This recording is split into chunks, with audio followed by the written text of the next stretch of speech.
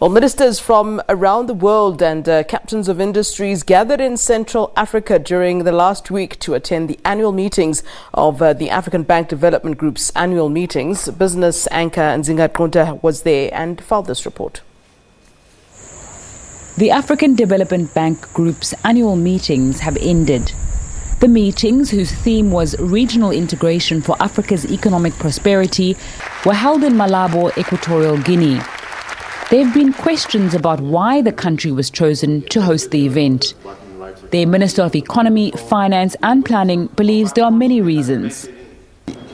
When you look across Africa, the sub-region that will benefit more for the regional integration will be the CIMAC region, our sub-region, because it's the less interconnected, less integrated. So I think by hosting these African Development Bank annual meetings, we are creating a very good opportunity to Equatorial Guinea to showcase what we've done in the last decade and also to send a signal out there that this sub-region is moving forward when it comes to integration. Stakeholders from across the African continent and the world came to the meetings. Agriculture and technology were touted as ways of drastically improving Africa's economic prospects. All of this workforce is currently in the informal sector. So I'm coming back to technology. When you bring technology with financial inclusion, then you bring people from the informal sector in the formal sector.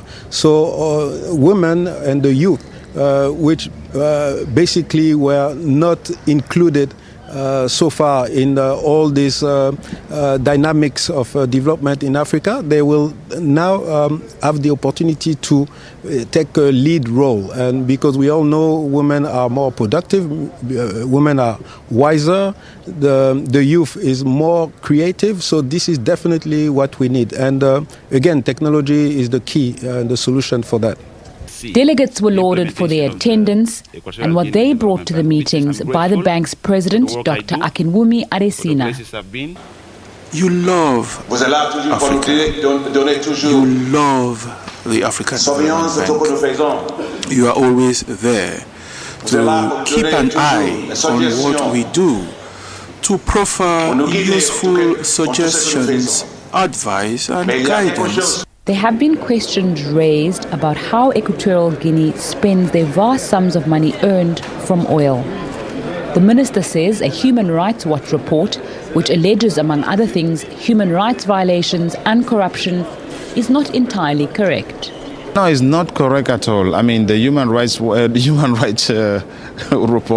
they are not. It's kind of difficult to address this issue because there are a lot of misunderstanding at the baseline at the basement of that.